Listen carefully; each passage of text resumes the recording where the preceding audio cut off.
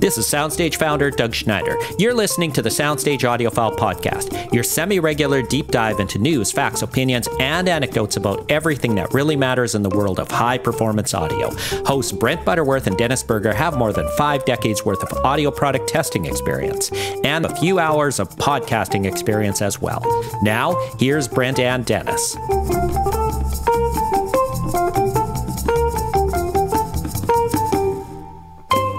Hello, you are listening to the SoundStage Audiophile Podcast, and I am Brent Butterworth, editor of SoundStage Solo.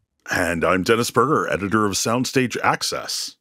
And we are always here to present you with the latest and greatest and most interesting news going on in the world of audio. But this is a very, very special SoundStage Audiophile Podcast because we have with us today a very, very ultra mega special guest, the most special guest we could possibly have in the world of audio, a man that I recently called the Taylor Swift of audio punditry, and to whom I gave, I think we should let people guess who this is going to be, although they'll probably see it in the thing. But I used to work with this guy, and he went to a press event, and it was some new thing. It was really great. And he came back and he's like, it was nothing.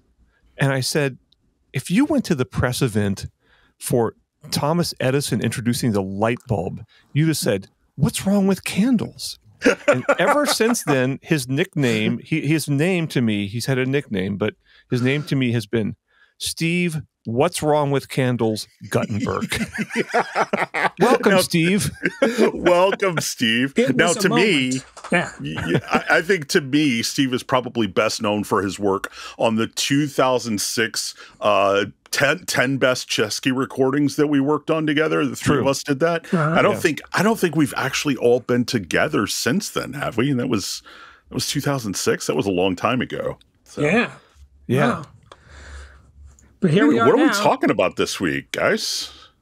So we're going to start with a discussion that was brought up by an article. Steve doesn't write articles anymore. What am I thinking? I'm so old school. Steve has one of the most popular YouTube channels on audio. It's called the Audiophiliac. Go check it out on YouTube. And so Steve recently did an interview with Professor Edgar Choueiri of Princeton University about his spatial 3D audio technology, which is also called BACCH, B-A-C-C-H, and I don't know what that stands for. But Steve probably does. And so we're going to discuss that with Steve, and then, Dennis, we're going to discuss something else with Steve, right? Yeah, I figure for the second segment, we'll just open it up the discussion to Steve and be like, dude, what do you want to talk about? Because, like I said, the three of us have got some catching up to do. We haven't all been together in a long time, so we're just going to be like, hey, Steve, floor is yours, buddy. What do you want to talk about? I can't wait. Yeah, so what about our third segment? So for our third segment, we are going to talk about 2 reviews that are on SoundStage Simplifi. And they're both by Gordon Brockhouse, and one of them is of the SVS Prime Wireless Pro powered speakers. The other one is of the Totem Play powered speakers. And these are both powered speakers. And so it's kind of a big trend, and we want to talk about kind of the pros and cons of that and look at what Gordon said about them and try to sort of get our finger on the pulse of what's happening with powered speakers. And since they're wireless, Steve hates them. So Steve's going to duck out for that part of the segment. Yeah, I will. Yeah, but first, yes, let's talk about this BACCH thing, guys. Okay, so Steve, you want to introduce us since you know far more about this than we do. You want to introduce us? Well, and since you did the video about it, yeah, you did a video about it. That's kind of what I know. Now, I've known Edgar probably, I don't know, 8-9 years. First, because he loaned Chesky Records the binaural head that was used on most of those sessions. And in the early sessions, he was there helping out and taking us through it, kind of deal. So, Edgar is a rocket scientist, literally. He has a lab at Princeton University, and he does basically propulsion for rockets, but not, with burning fuel with, what do you call it, when you take energy, you take electricity and you turn it into force. for deep space missions. You can tell I'm not a rocket scientist. But anyway, that's his real thing. No one confused you with a rocket scientist, Steve. I can promise you that. Oops. Anyways. I don't know. He kind of looks like the rocket scientist from Independence Day a little bit. I guess he does. Wow. Yeah, you've outed me. Yeah. But, Edgar's got Edgar's a rocket scientist, but he loves audio. I mean, in this video, we talked about him when he was a little kid. For his 14th birthday, he got a a quadraphonic system. And he had one recording. What was it? It was a jazz record. I can't remember which one. And he only had this one quadraphonic recording that all he listened to was that one thing. Well, now that's because he ain't from around here, right? He ain't from around here. Where is he from? Oh, God. You ask the tough questions. You're a journalist, man. I think he's from Lebanon. But I could be wrong. But anyway, so he was bitten by the surround bug, and he's never gotten over it. But it's the thing about he's trying to take 2-channel recordings and make them into surround sound, or immersive audio, as it's now called. Are you guys offended by that word, immersive audio? It sounds like they're repackaging surround sound. It sounds like a hipper way of saying surround sound. Sounds so 1970s or 80s or 90s or aughts. Well, they had to come up with something new to call it since they're trying to kind of relaunch it. So they're adding another axis to it, I guess. Yeah, I'm fine with it. Axis, right. Yeah, we like it. The and you don't. Z-axis. Hey, Brent, remember Dolby Pro Logic Z? Yes, I remember it. Good. I remember it. It was a thing for about 5 minutes. It was never really a thing. I was being generous. 5 minutes. Yeah. So anyway, Edgar takes 2-channel recordings and makes them into immersive audio. Now, it does involve putting microphones in your ear canals, and he does measurements, or the processor does measurements. And I think that's part of the reason it works so well. It's not a one-size-fits-all kind of deal. You, the subject, have to be part of the formula here. Yeah. But anyway, it works incredibly well. I mean, it's especially with minimally mic'd recordings like Chesky Records recordings, not just the binaural ones, but any of the ones that David's been making for 30 or so years. They sound amazing. Like I was listening to this one recorded at RCA Studio A in the city, and it just brought back the room, not just the performer, the whole Kenny Rankin, Because of You. It's a phenomenal recording. It's one of the really early Cheskys done in this huge studio. You could record a symphony orchestra in that space. And I'm listening to it, and not in all this time since have I listened to that recording and felt the room itself that Kenny Rankin was singing in as clearly as that. That's how amazing it was. So take us through the process. What does the system actually look like? I mean, when you do his system, what happens? Well, he talks about crosstalk cancellation. Now, he's not saying that he thought of crosstalk cancellation. He's just taking the process of it further. But before I knew Edgar, back in my days at Sound by Singer in New York City, we used to use, I'm sorry to use this word again, analog crosstalk cancellation by using basically a wall that extended from between the left and right speakers and went up to your nose. That's called crosstalk cancellation. Yes. Wow. And it works really well. But its wife acceptance factor, or spouse acceptance factor, I'm sorry. I just have to say that there was an audio writer whose name I never mentioned because he threatened to sue me, but a couple times. But he referred to that as stoogeophonics. Wow. Which, But it works. It does work. And it's cheap. But you're not going to sit there with your nose pressed against a wall and have a wall in the middle of your... pressed against it, but, in the vicinity. Yeah. And it works. Anyway. So Edgar has created a DSP version of the wall. So you don't have to, build a wall between your speakers. Edgar does it for you virtually. So it works with two. So this basically works with 2-channel systems and makes them sound like what? Surround sound? Immersive audio. No, surround sound. Yeah. Immersive audio. It doesn't. So does it sound better than a normal 2-channel system? Wait, how would you define better? More spacious, more realistic, more more spatially realistic. Yes.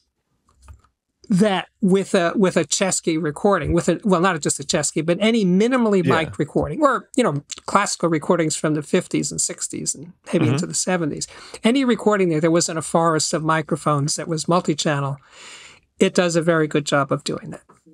Yeah. Now, if you take Led Zeppelin or any studio recording done multi-channel, there's like a randomization, for lack of a better word, of where instruments appear in this Bach decoded recording. Yeah. So, but it can be really cool, but it bears no relationship to a reality of how instruments would be laid out, which is okay because they weren't laid out in the first place. Yeah, I mean, well, like, what would reality, like, how would you map reality onto something like the Hendrix Experience's Crosstown Traffic, right? Right. I mean, especially when you've got like Dave Mason and Noel Redding moving back and forth across the soundstage like they're on roller skates or something. I mean, what would it do with something like that? But more importantly, like, what does any of that have to do with reality? I mean, so much of the music that we listen to is not intended to recreate reality. It's almost like comparing a photograph to a painting or something. Good point. So. Yeah, you're right. So, but anyway, some people have this craving to be freed from the limitations of 2 speakers. Right? They want that bigger sound. Yeah. Immersive, surround, whatever you want to call it. I mean, I like listening to a stereo system that sounds bigger and wider and deeper than the actual locations of the 2 speakers. I do. Sure. I admit to that. We all do, I think. Yeah. Right. This takes it many steps further. And that's exciting. It's really interesting. And I give him credit for doing it and working on it, just like, pounding away year after year. And by the way, one of the things he points out, which I don't know the usefulness of this idea, but it is interesting, that you don't have to have the left and right speakers being symmetrical to the listener. Oh. You could actually have them at right angles or something. It doesn't matter. Because he first measures what's going on in the listener's ears with those microphones. Right. So if the speakers are off, the microphones pick it up and compensate for it. Right. Oh, interesting. Oh, and by the way, there's also head tracking. So it doesn't matter really where you are either. I mean, up to a point. But you could be way off axis. The feature Steve Guttenberg's been waiting all these years for, head tracking. Yeah. I live for that. I really do. So, no, it's fascinating, I was at an AES show, Audio Engineering Society show, I don't know, certainly pre-COVID. And there was a guy there who was talking about in the future, I think he had a time frame, 50 years from now, we would no longer be listening to speakers. Everything would be headphone based, and you could create immersive sound over headphones and do things, with DSP and blah, blah, blah, that just like set the engineers and the musicians free to do anything spatially and just have headphones, because the idea of doing it over speakers in a room will just become outdated, basically. But how does that work with the sort of the shared listening experience? Well, we're multiple people wearing headphones. Oh, well, okay. Got you there. But I guess, but then they can't interact with one another. I mean, they're sure like at you that touch point. Like you do right now on a Bose or a Sony. You touch the side, and you get turned into live sound, whatever it's called. And there you go. But don't be such a Luddite, Dennis. Come on. Don't stand in the way of progress. But wait a second. You know what I think? I think the future of sound reproduction at home, spatial, is that pretty much your floor, the walls, your ceiling, all of it could be speakers, right? That it could just be, let's say, embedded into the surfaces of your room to create from the actual interaction of the room itself, and cancel the effects of the room and just create a space in your room of the original venue or what the, let's say, the artist intended. I think there's an inevitability of that. Remember that company called NXT? Of course, yeah. They made and flat what did panel they speakers. do? Yeah, they made speakers that basically had an exciter that would excite the diaphragm. And there it was. Didn't have to be a cone. It could be any shape. They were going to put it in cars, like the dashboard, or anything could be the speaker. So some better version of that. What do you think? I don't disagree with you. I have two comments to make. It's going to mean changing the construction of people's homes. Is that right? Well, let's make it simple. Let's say it's like the equivalent of wallpaper. It's not. Oh, okay. Well, yeah, okay. And if the wallpaper can stand out somehow a little bit, I mean, somebody could do that, and things like that kind of have been done. My Didn't question Sony for you, though, make a TV where the entire screen was a speaker? They did. They're still doing it. Yeah, they're high-end stuff now. Yeah, you basically can use the TV as your center channel. So right. And does it sound good? I haven't heard it. I've heard people say that it sounds good, but I've heard a lot of people say a lot of things, basically. Yeah, sure. It's sort of like what we talked about in the last episode. If the press release says it, some journalist is going to parrot it. So I don't know. I haven't heard it for myself. It sounds glassy. Oh, all right, that's it. Episode over. Get out. I think it sounds smooth, transparent. Yeah, transparent. Wow. But so let me ask you this though. So Professor Choueiri, where has he gotten in terms of commercializing this product? Can you go buy it today? You can buy his physical processor, which is really, really expensive, like $50,000. But then he has like a software version, which is a lot less. Yeah, I mean, there's a couple of different ways it goes. I mean, he's trying to license it to various companies and stuff, but all that is, is complicated, just not because the technology is complicated. It's just dealing with all that stuff is complicated. So sure. Yeah.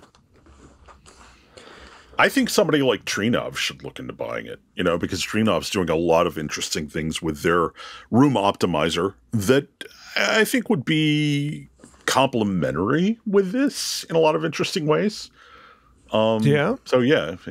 I mean, especially one of the things that they can do kind of pretty well. I mean, not so much in stereo, but in a surround sound situation with if you have their super, super, super expensive directional mic, you can basically relocate the sound of your speakers. So if you've got one speaker in particular that you can't place optimally, Trinov can basically relocate that through use of, delays and cross-mixing with other speakers and things like that. So to a degree, they're doing it in stereo, but it doesn't work as well from what I've heard. But yeah, I think if you took a system like Trinov and combined it with something like this, that could be pretty magical. And let's face it, the Trinov stuff is already super expensive anyway. So it might be a good match. You see, I think the problem with immersive audio is, or Atmos, or whatever you want to call it, is the aesthetic of it.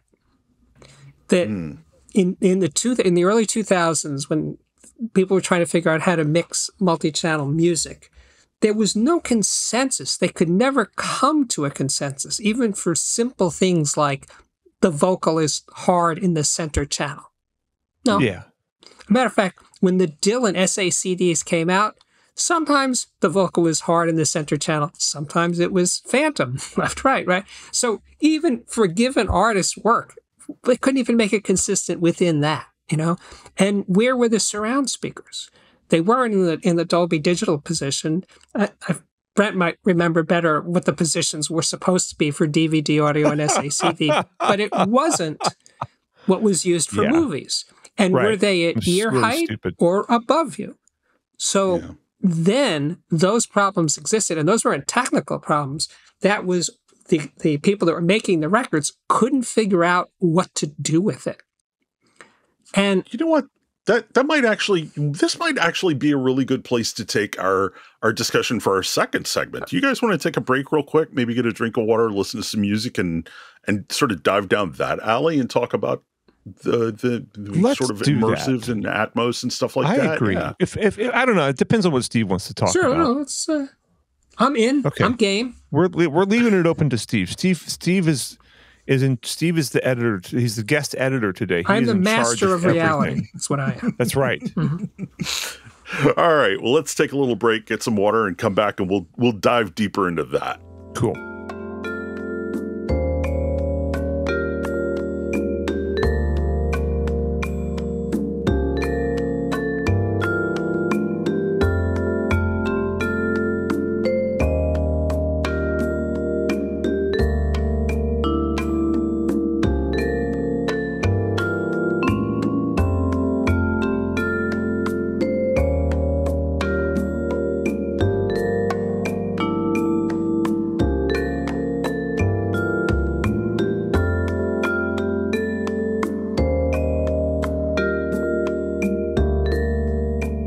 And welcome back to the SoundStage Audiophile Podcast. I'm Dennis Berger. And I'm Brent Butterworth. And I'm Steve Guttenberg. Awesome. There you go. There we go. The Audiophiliac. Come on. Yeah. So for our second segment, I want to pick up a discussion that kind of we started toward the end of the last one.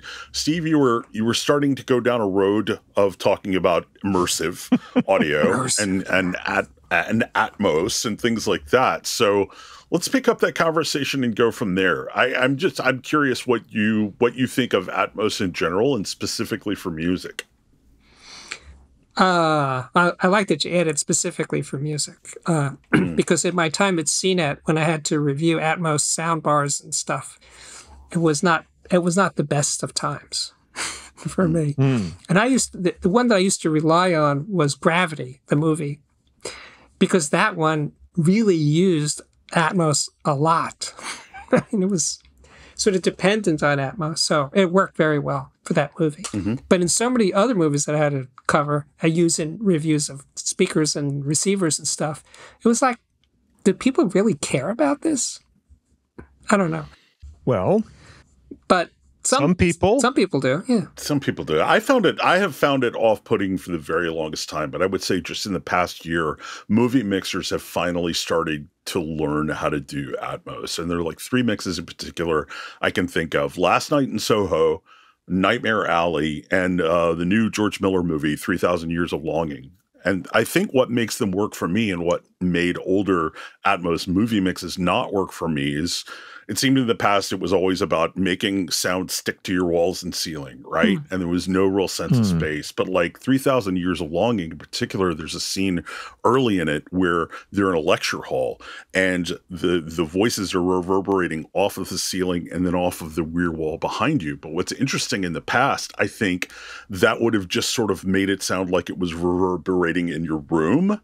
What they're doing now is learning to do delay in such a way that it transformed the room into a much larger space. And with Nightmare Alley, there was like a thunderstorm scene. And instead of sounding like there's thunder coming from like the upper left-hand corner of my room, all of a sudden it sounded like thunder was 2 miles away. So now that they're figuring that out, I think it's a little better. But I think for the most part, I'm still not a big fan for movies. So, when I was covering movie mixes for Home Theater Magazine, and I would sit with mixers working on movies, and I noticed that they talked about, among the 4 mixers, the lead mixer, dialogue mixer, effects mixer, and music mixer, they talked about endless details of the sound, the jangling of the keys, door slams, car exhaust.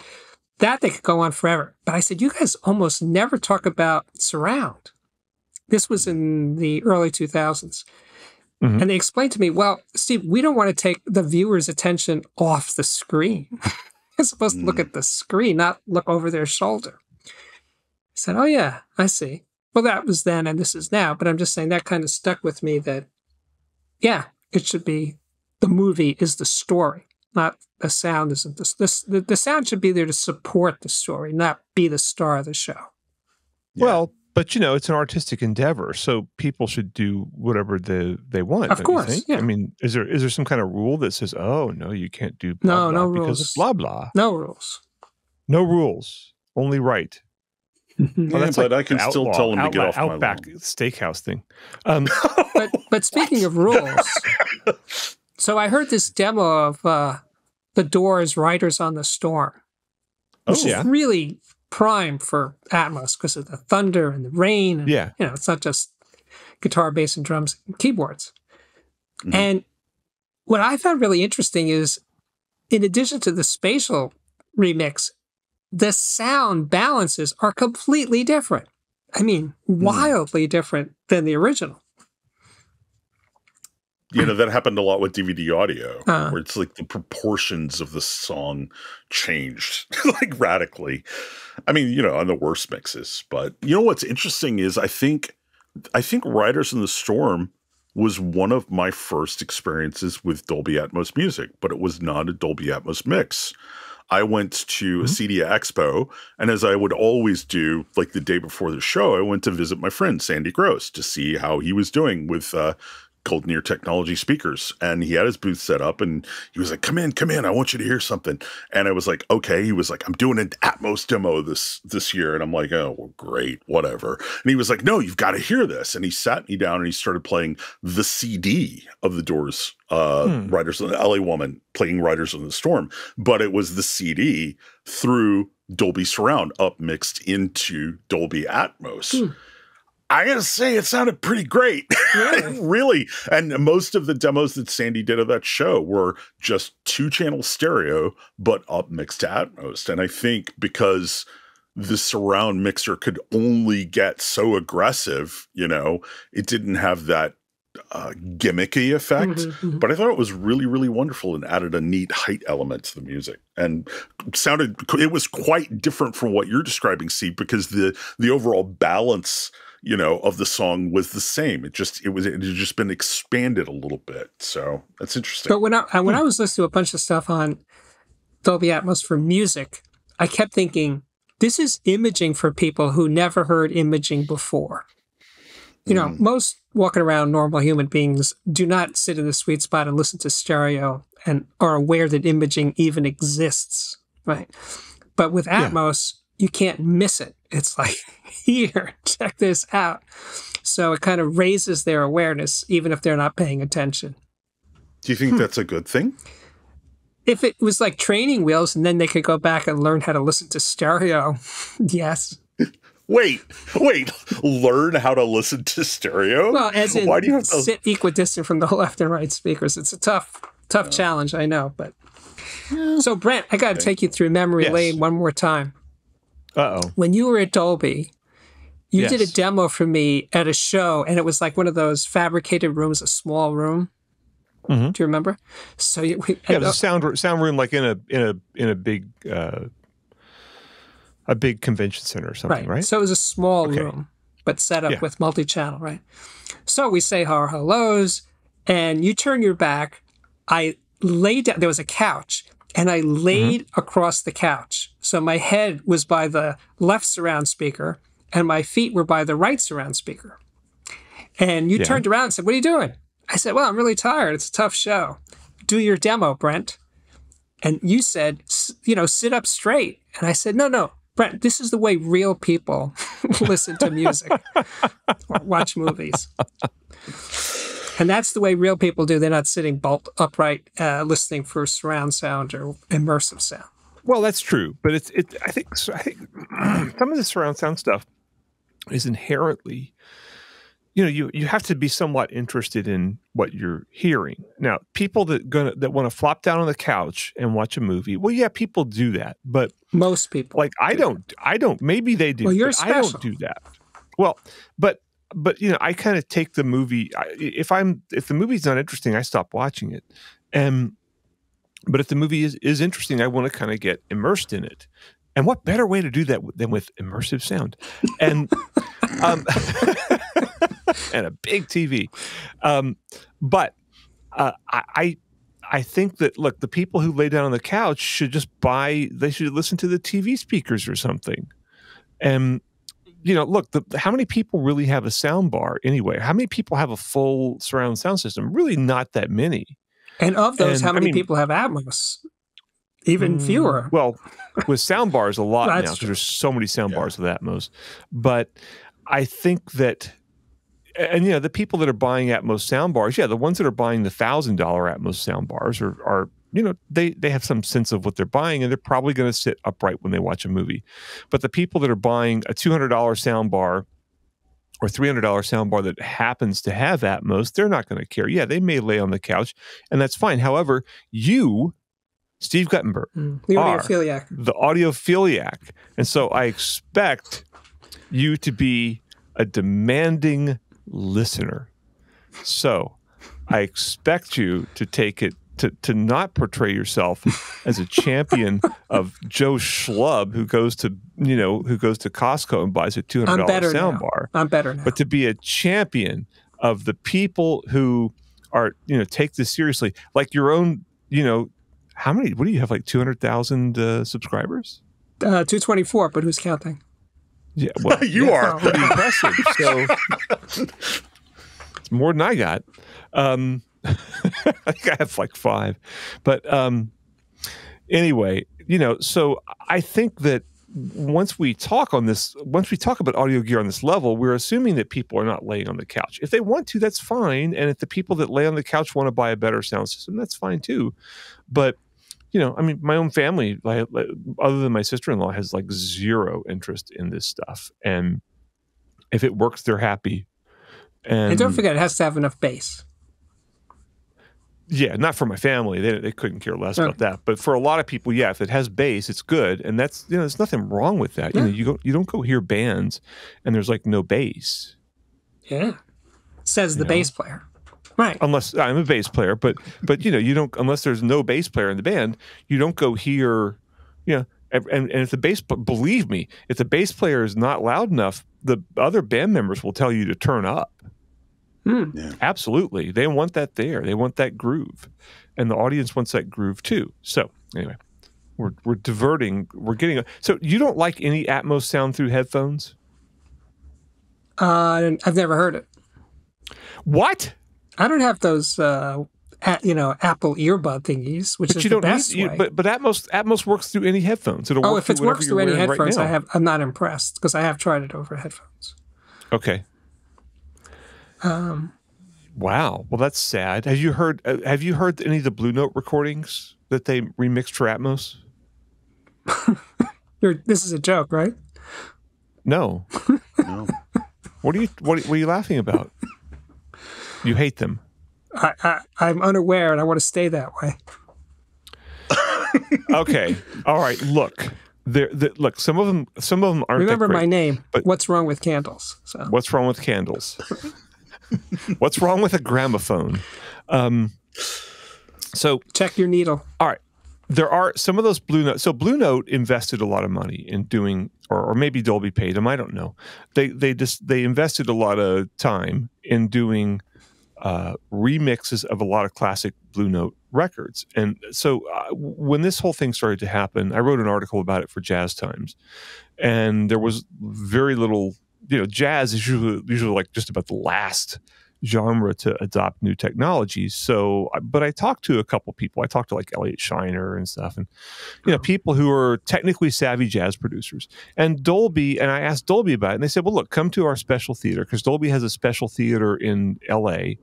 that is kind of incognito. It looks like an old theater that's been closed down, but it's actually a state-of-the-art theater, and they just use it for demos and for science stuff." So they go in there and they play me a whole bunch of music stuff. And, it's a theatrical sound system, but still. And some of the Blue Note mixes, there's one in particular of Wayne Shorter, and I can't remember the tune. It might have been Infinize. And I just couldn't believe how much of a sense of the studio it gave you. It just sounded fantastic. And it didn't sound like, tacky stuff swirling around your head or anything like that. It just sounded like you were in I've been in some of those famous studios, and that's what it sounded like. And I was really impressed with it. And now that's on their system. Now, when I played it on the Apple AirPods, the big Apples, the over-ear Apples, the Max, yeah. It was not as impressive, but it still sounded really good. But I think that I don't know if this thing's going to take off, and it depends on how much money people want to keep pumping into it, because ultimately people are happy with stereo. But I do believe that eventually, if they keep this thing going longer than, say, DVD audio and SACD, which died out pretty fast, thanks to Steve Guttenberg. I did my best. Then I think that mixers will develop a vocabulary that's good. I mean, you don't hear movie mixes and go like, oh, that's a terrible movie mix. I mean, they're pretty good. There's a vocabulary of what you do with surround sound in movies. There just still isn't really one with music because there's not enough of it. But that was my point from before, that the thing of mixing music in surround goes back to 1970 or early 70s with quadraphonic. And even by 2000, 30 years later, they still had no clue what to do with it. No clue. Well, most of them still just dabbled in it. So. You remember my story about Lyle Lovett's record, Joshua Judge's Ruth. Great record. I don't remember it. You never heard that? It was a really nice record. I think I've probably heard it. It's very sparsely produced. Giant fan. And George Massenberg, great engineer, he did this surround mix. And one of the things that's an abomination, which is what I wrote about the surround mix, is that he put the piano in the surround speakers exclusively. So you got this giant piano stretched wall to wall behind you. So I did a review and I said, and that wasn't the only problem with this recording. So I did this negative review and I called it an abomination. And, a year later I was at a show and there he was. And, he was a part of a seminar thing. And I walked over to him to say something to him. And I had forgotten that I called his mix an abomination. And he looked at my name tag and he stepped back and he said, "Abomination?" Oops. That hurt. So, I had forgotten all about it. He apparently didn't. So, no, they haven't figured out how to mix around for music, with very, very, very rare exceptions. And it's been around for a really long time. Well, 50 years since quadraphonic. Still no clue. Yeah. So, why start? I did a review of the first surround remix of Queen's A Night at the Opera, and it was a disaster of similar proportions. It was just wrong. It was wrong in every way a surround sound mix could be wrong, and I just trashed it. And then someone at DTS called me and they were like, "Well, we'll have you know that Brian May sat in my living room and approved this surround mix." And I'm like, "Well, Brian May was just wrong." Like, And the funny thing is, they were pressuring me to take down the review, and I would not take down the review. And then out of the blue, a week later or so, I get a call, and it is from Brian May's assistant. And I thought I was being pranked at the time, because I'm just a nobody writer writing about DVD audio on a DVD website. And I'm just like, yeah, right. And she's like, "No, really, I'm Brian May's assistant. He wants to know more about this surround sound thing, because he had no idea that this was happening. He had no idea it was being remixed." And it was like, that's interesting. Because they told me that he sat in like this guy's living room and approved it. And they're like, he doesn't know anything about it. So then Brian May got involved and they did a complete remix in surround sound. And Brian actually approved that one. And they re-released it. And it sounded pretty good. It sounded pretty good. Wow. So thanks to you. Yeah. Well, no, thanks to Brian May. Well, if you didn't speak up, this wouldn't have happened. So.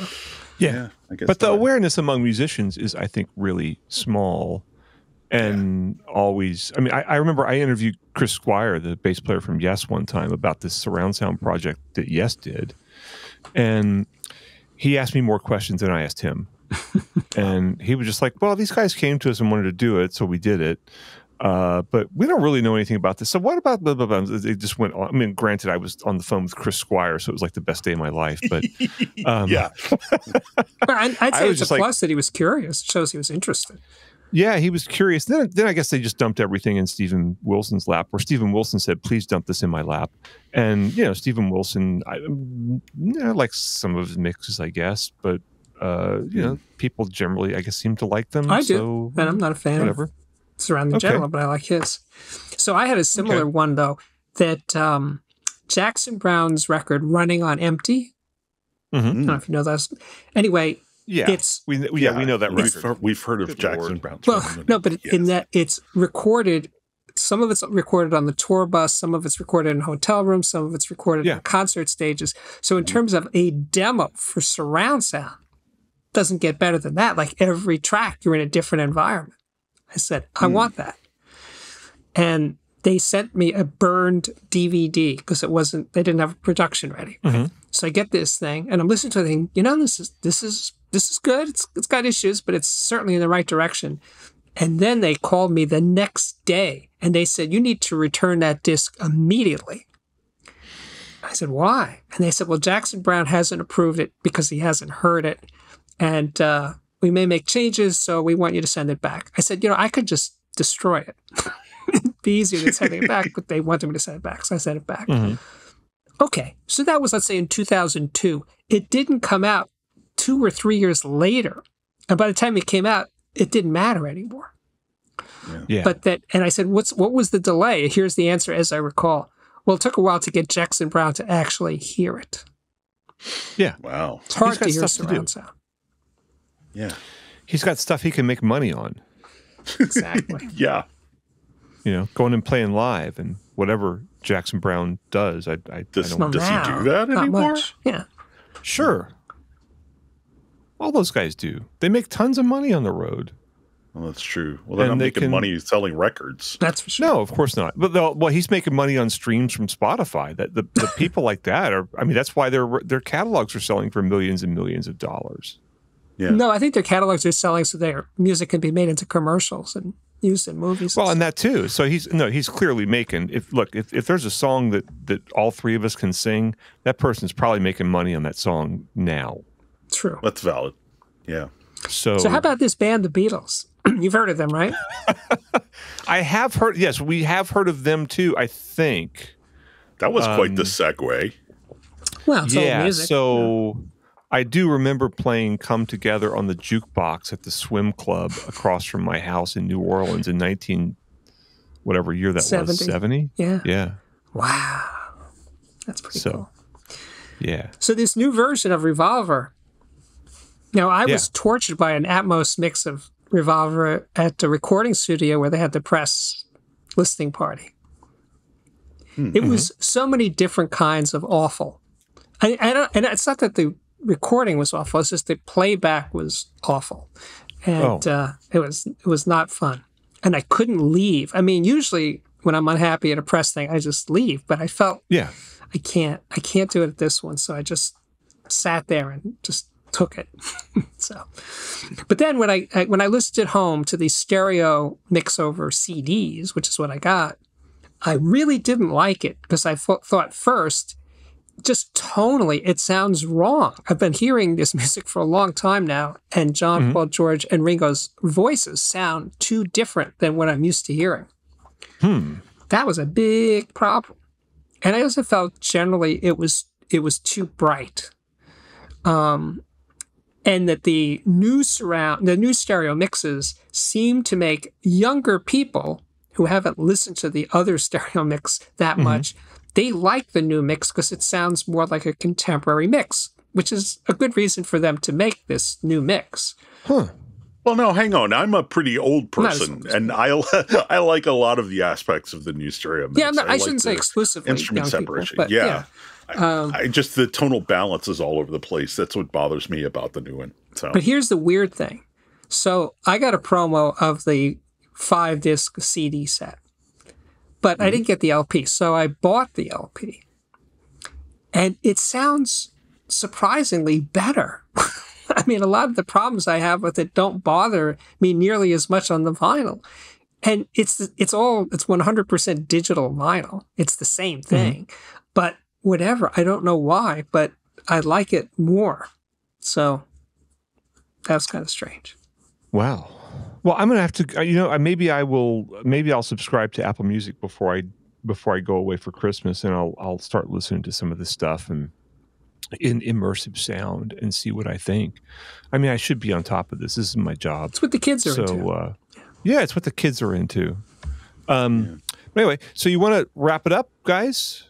Yeah, let's Steve? wrap it up. Me? I've already said too much.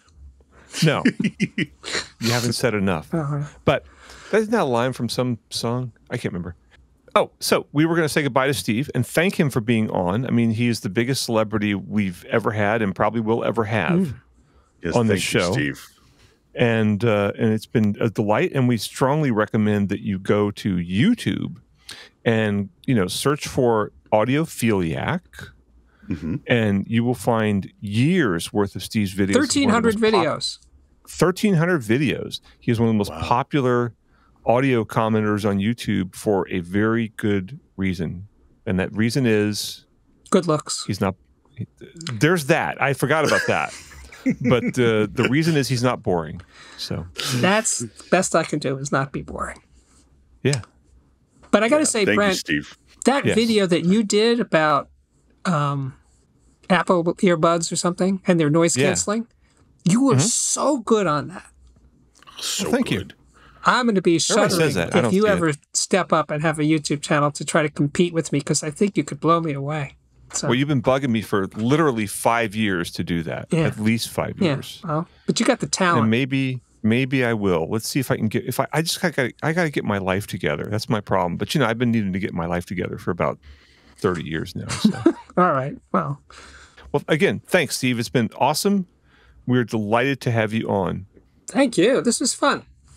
Okay. Thanks, you guys made me feel right at home on your podcast. Thank you so much. Good. Thanks, Steve. All right. Bye. Bye. Bye.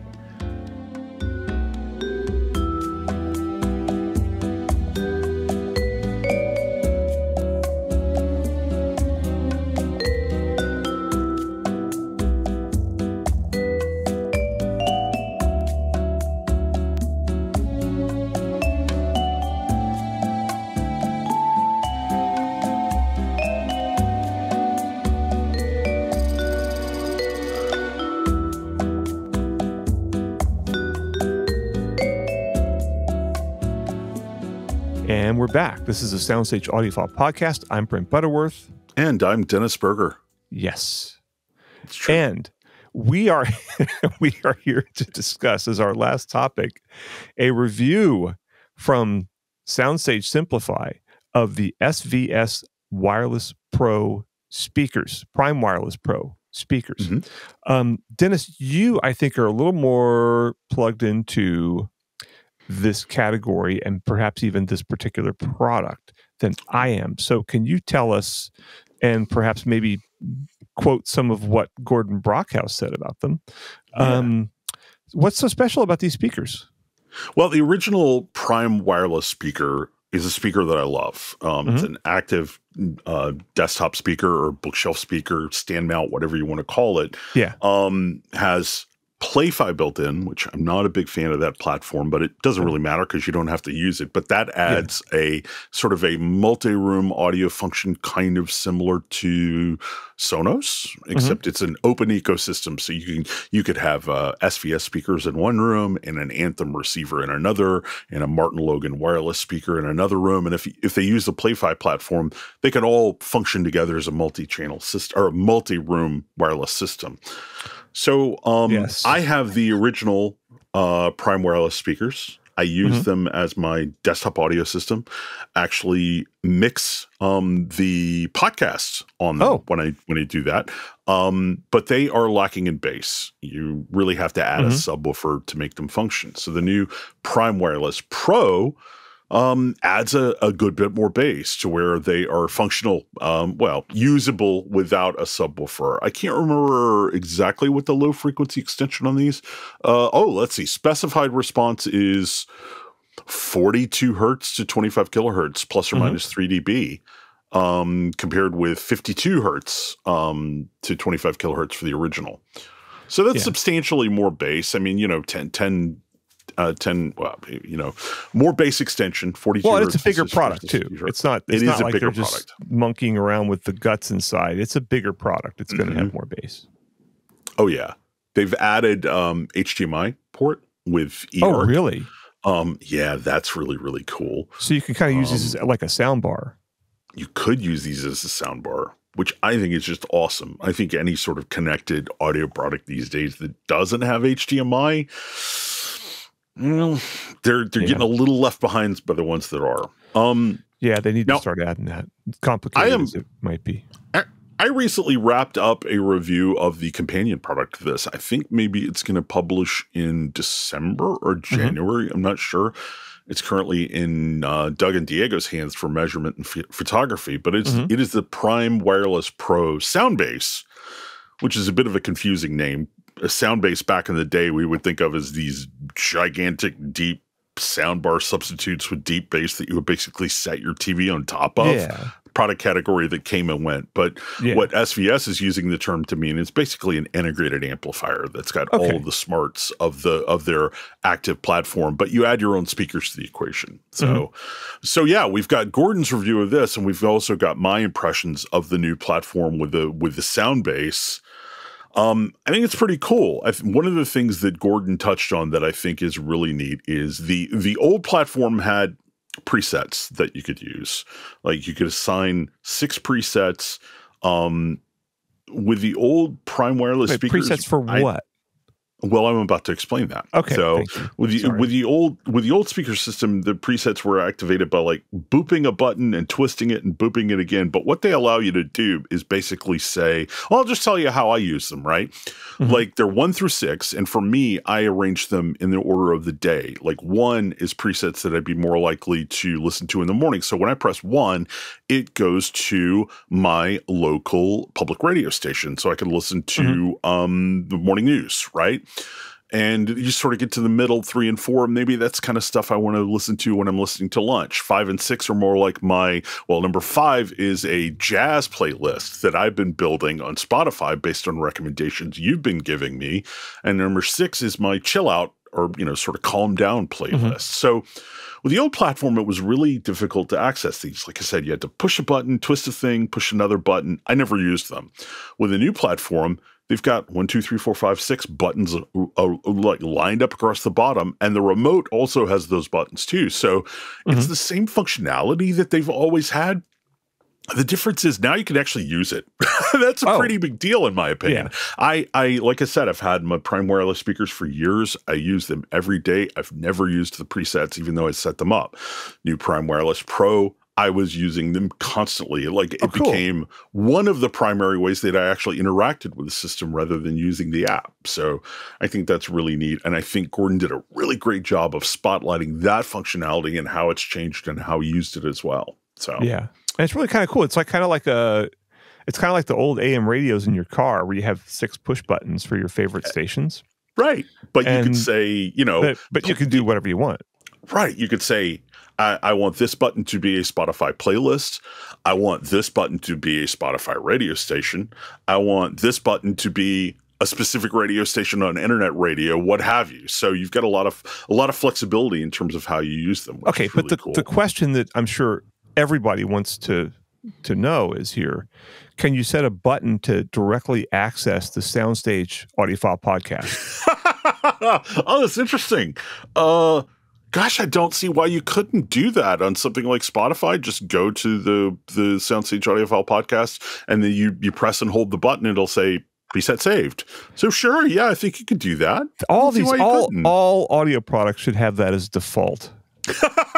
That should be the number one. Out of the box, they should play the SoundStage audiophile podcast. Yeah. The other thing that's really cool is they've added functionality to make Play-Fi even less of a necessity. They've added AirPlay 2. They've added Google Chromecast. So, oh my gosh, I'm beating up on Play-Fi here because I have a history of disliking Play-Fi. I will say, though, these new products are one of the platforms that is benefiting from a big new Play-Fi update that I get to play around with. I have to say it's getting better. It is getting better. Whoa. Stop right there. Play-Fi is getting better? It is getting better. They're getting, they claim many people thought impossible. I know. They've gotten pretty close to gapless now. They claim they have gapless. They don't actually technically have gapless, in my opinion, because you can, like, if you're listening, well, not if if I'm listening to a Grateful Dead live album, before there would be like a second pause between tracks, right? Now there's not that second pause, but there is a little boop, right? You can hear a little digital boop between tracks that I wish would go away. It's there. It's very quiet, but I can hear it, and it's annoying. Yeah. I still did have the networking problems that I've had with setting up Play-Fi in the past. Like, it would not connect to my 5 gigahertz Wi-Fi network. Yeah. I kept trying and it was like, I don't know what you're talking about, man. I do not see a 5 gigahertz. And then I tried my 2.4 and it was like, oh, okay, cool. And then I went to try to stream high res to it and it was like, man, you really ought to be using your 5 gigahertz. And it was like, but you won't connect to it. Yeah. You won't connect to it. So how many reviewers have had that, have told the story? Yeah, it has Play-Fi, and I tried to get it to work, and I couldn't get it to work after half an hour or an hour or whatever, so I gave up. Gordon had better luck than I did. He apparently didn't have any problems with Play-Fi this time around. Wow. At least not that I'm seeing in his reviews. Literally, so. I had one of the very earliest products, like before they were really even licensing it, and I couldn't get it to work. And the most recent Play-Fi stuff that I tried to use, which is probably like a Philips soundbar, I couldn't get it to work. Yeah, and I don't remember if I've ever actually gotten it to work. I actually got it to work this time. Yeah. Whereas, Amazon Alexa almost always, Sonos always, these other Apple AirPlay, these other systems just work, and nobody wants to sit there trying different stuff randomly and trying to think of new stuff to try to get their system to work. I believe in the last Play-Fi product review I did, not the new SVS stuff, but the one before it, I described the platform as a hair-pulling, fit-pitching nightmare. Yeah. But we're still open to the idea. It always works in their demos. Yeah. And it is getting better. But like I said, you don't have to use it with these SVS speakers. It's like, sure. And the sound base. It's like now it's almost like sort of a, I don't know, like an appreciated bonus feature, but not much more. The speakers have so much more functionality than that. You can use AirPlay, you can use Chromecast. Those actually work. At this point, I think the only thing you would really need Play-Fi for is if you wanted to do multi-room with components from other companies. Yeah. So I also wanted to talk about a somewhat earlier review that Gordon did on SoundStage Simplifi of the Totem Kin Play Tower speakers, which are also speakers with amps built in. And I thought that was really interesting because, we've talked a little bit about, before about how, powered and active speakers are becoming a lot more of a thing. And I think that, the SVS is a company that has a sort of a reputation, a little bit like Harman, where they're very kind of engineering oriented and they kind of do everything super by the book. Whereas Totem is a company where the founder and head engineer, Vince Brzezzi, kind of designs every speaker to have its own personality. And, it's very, it's a very kind of bespoke boutique kind of brand. And so like every different Totem you get is going to be, every different model that you get from Totem is going to be a little bit different. And they're okay. That's a way to do it, but it's much more of a high end kind of thing. And yet they're able to make a powered speaker as well that espouses, that embodies their aesthetic. So it's not like it's not like when you get a powered speaker, you're throwing away all the sort of personal expression that you have as an audiophile, because your choices as an audiophile kind of say something about who you are, at least maybe even just to yourself. But it's possible to have all sorts of different powered speaker systems that still have personality and are still interesting and aren't just sort of soulless things cranked out of some factory halfway around the world. Yeah. So you kind of hinted at something there that we've touched on before, but we might want to touch on again here and explain for people who are just getting into this stuff. We're talking about two speakers here that plug into the wall, that you have to have power. They've got built-in amplifiers, but one of them, the SVS, is an active speaker. The other, the Totem, is a powered speaker, and there is a distinction to be made between those. So what is it? You think we want to? Well, with the active speaker, basically it's you've got active crossovers. So the signal, simply put, basically the signal is being split and crossed over and then sent to individual amplifiers for each driver, right? That is active approach. That is the SVS. With the Totem, your signal goes into an amplifier and then goes out full bandwidth and goes into a passive crossover, which in this case, I think Gordon said was a second order crossover. So, but it allows Vince Brzezzi to continue with his art and craft of making speakers without really changing what he does. It's just that all of a sudden he's got an amp built in, but he's still building the speaker the same way he always has. Correct. Yeah. So it's interesting also to see the sort of approach in Gordon's reviews about the different placement considerations. And this is neither a good thing nor a bad thing, but I think, Totem has some, I would say probably maybe more specific guidance about how the speaker should be set up and positioned and things like that. Yeah. And I think that speaks to the approach that you were talking about before, where he's building sort of more bespoke designs that interact with the room a little differently. So, yeah. And, the fact that I think for a lot of people, the fact that they do require a lot of care and setup is actually more appealing. I mean, for a lot of people, for probably most people, it's not, but for audio enthusiasts, they kind of probably want a product that needs a little care. Yeah. Yeah. The Kinplay Tower also has PhonoStage built in. That's pretty cool. Yeah, that is pretty cool. And it just shows that, they know their audience. And so you could do, I think for somebody was telling me like 2 years ago, like some audio manufacturer was saying kind of like it feels like everything's moving towards record players and Bluetooth. And and the Totem doesn't have any kind of streaming like a Playfi or AirPlay 2 or anything like that built in, but it has Bluetooth. It has aptX HD Bluetooth, which is really good. And I seriously doubt anybody here could tell the difference between that and CD in a blind test. And because the data reduction is really small. I think the data rate is 550 kilobits per second. Maybe it's like 576 actually, I think. And whereas CD uncompressed is 1411. And so it's only a 3-to-1 data. It's not even a 3-to-1 data reduction. And it's really, really, really good. Yeah. So anyway, now, of course, you have to have something that's compatible with aptX HD to stream from, which could be your computer with an aptX HD dongle, or it could be an Android smartphone that has aptX HD. Now you're an Android guy. I'm not. I'm an Apple guy in terms of mobile devices, not computers.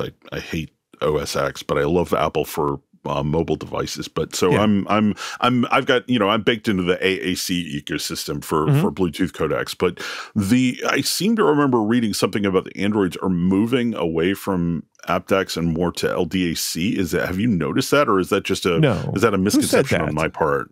I'm just seeing it more. I don't know. Maybe I was reading something from a headphone manufacturer that was talking. I think it was Sony that was talking about like why they're using. Well, because Sony makes LDAC. Okay, well, that's a good point.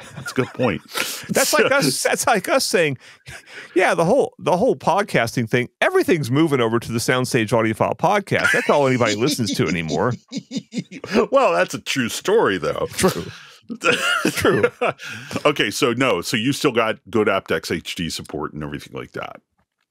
Well, this is a real big giant problem that I wish Qualcomm could, which is the licensor of aptX HD and the company that makes the chips that have it.